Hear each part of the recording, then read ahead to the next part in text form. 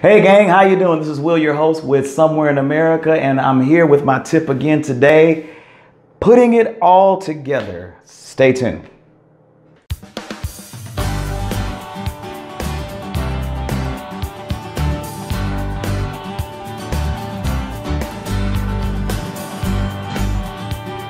So what do I mean when I say putting it all together?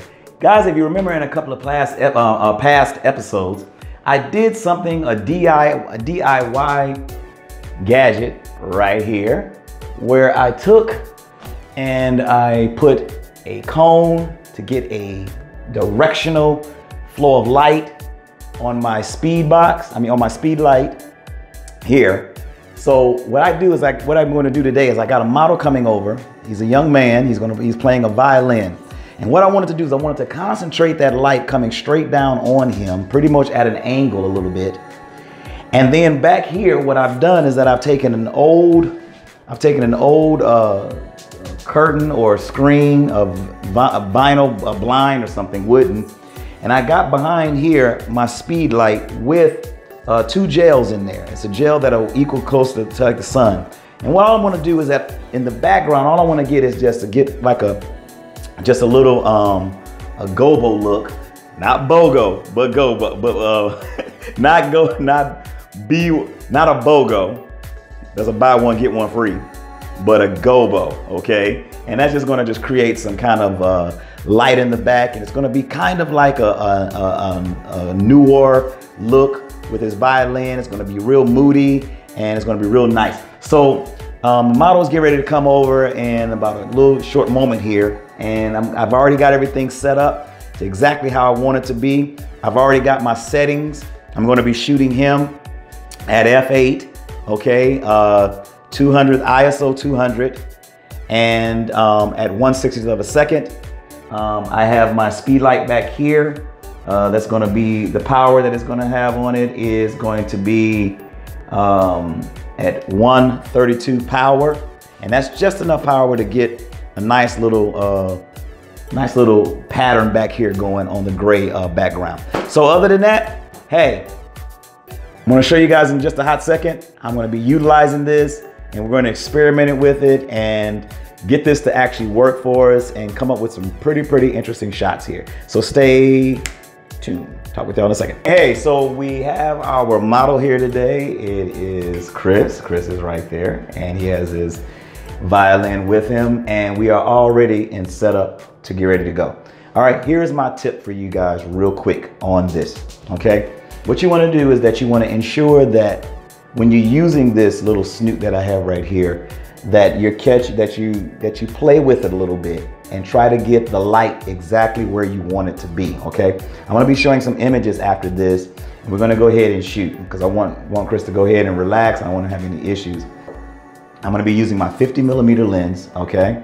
I'm gonna be shooting at 1/60th of a second, ISO 200, f8, okay? My light is gonna go through, back over here, through my little blind over here with the gel that I have on there set up looking like it's simulating like the sun.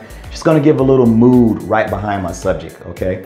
And that is gonna be shot at, the light is gonna be coming through there. I thought it was 132 power, it's gonna be actually 1/16th of power, okay? So we got everything set up, we're ready to go.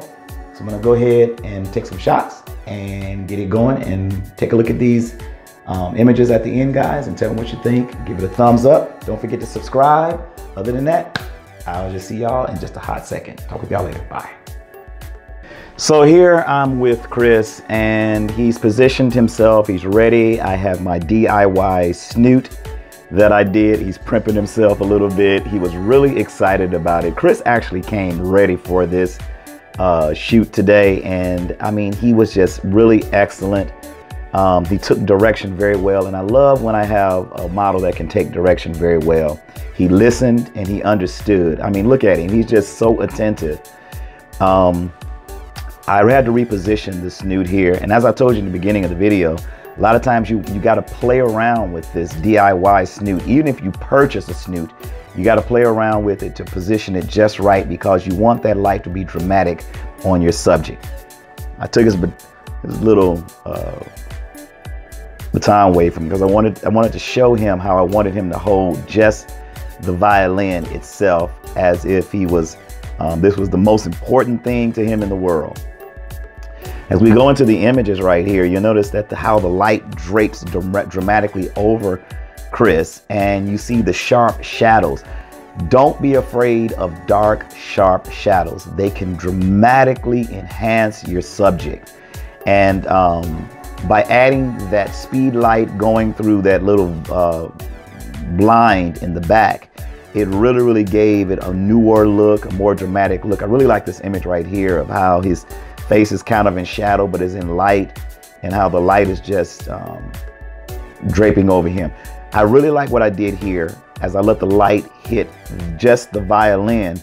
But if you notice that because of the reflection from the violin, it gave him a little feel in his face, as it did a little bit in here as well. And that the violin is the most important part of the piece, as well as Chris. And that's what I talked about in my last video when I talked about commercializing your images.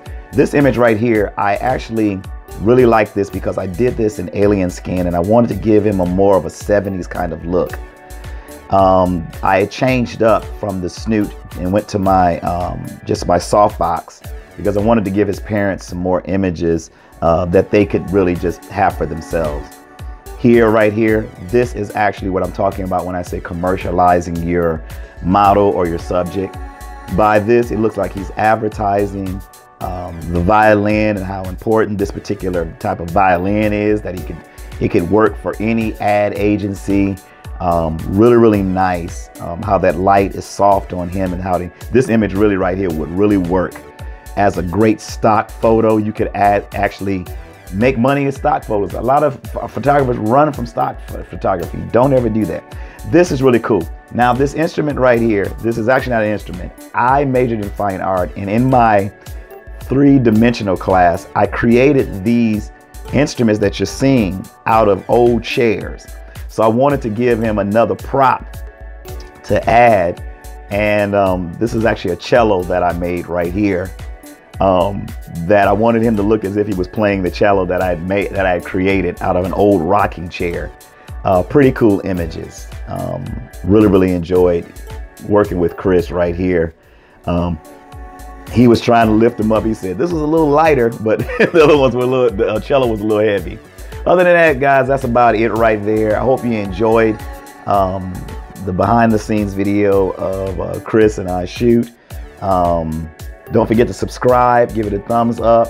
As I always say, God bless, shoot smartly. If you can't say anything nice or do anything nice, stick a shoe in your mouth and do what? Keep it moving. God bless. Take care, guys.